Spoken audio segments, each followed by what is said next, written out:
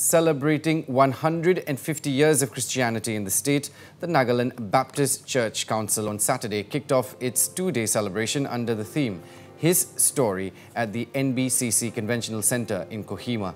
On August event, Reverend Dr. Z. Keho, NBCC General Secretary, shared the message basing on the theme, His Story, celebrating the Gospel. Well, the Reverend took the congregation back to how Christianity began in the state. He remarked that people should never forget the sacrifices made by the missionaries to venture into the land of barbaric, savage headhunters, despite all warnings to spread the gospel to people who were then walking in the darkness, living under the shadow of death in a corner of India without any identity.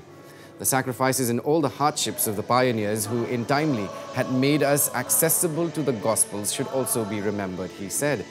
Well, he reminded to take responsibility and to tell and retell to so many people that all generations will continue to celebrate the legacy of faith.